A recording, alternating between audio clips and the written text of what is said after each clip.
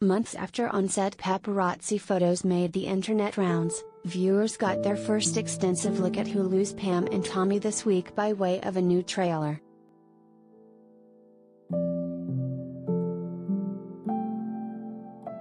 The hotly anticipated miniseries, due out February 2nd, follows Pamela Anderson, played by Lily James, and Mötley Crüe drummer Tommy Lee, Sebastian Stan, at the peak of their mid-1990s fame. The couple's already tumultuous marriage fractures after their honeymoon sex tape is leaked by a disgruntled electrician, Gauthier, Seth Rogen, and his pal, Uncle Mitty, Nick Offerman, after a dispute.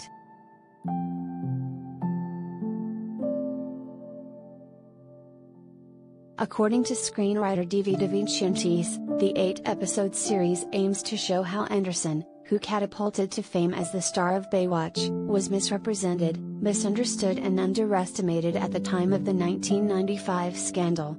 3 episodes were directed by Craig Gillespie, who offered a similarly redemptive take on former Olympic skater Tonya Harding in 2017's I, Tonya.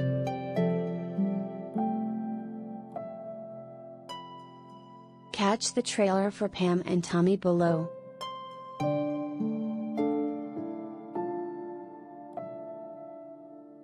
Anderson and Lee met on New Year's Eve in 1994 and married just 4 days later. The couple went on to welcome sons Brendan, now 24, and Dylan, 23, before divorcing in 1998.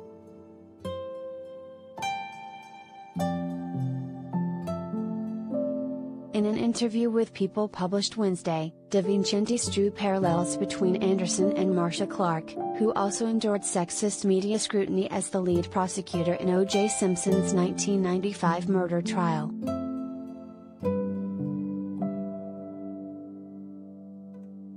Both Pam and Marcia were targeted unfairly, harassed as they defended themselves, then left adversely redefined when the news cycle moves on, he said.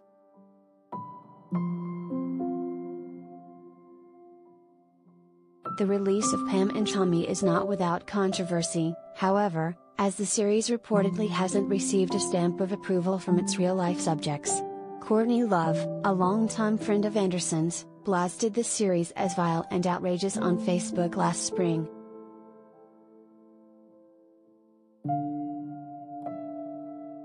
"My heart goes out to Pammy, further causing her complex trauma," the whole singer wrote in the since-deleted post, according to People. "And shame on Lily James, whoever the fuck she is."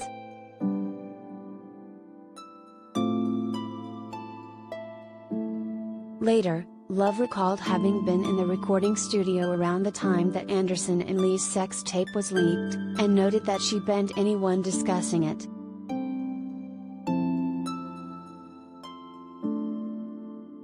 "It destroyed my friend Pamela's life," she said.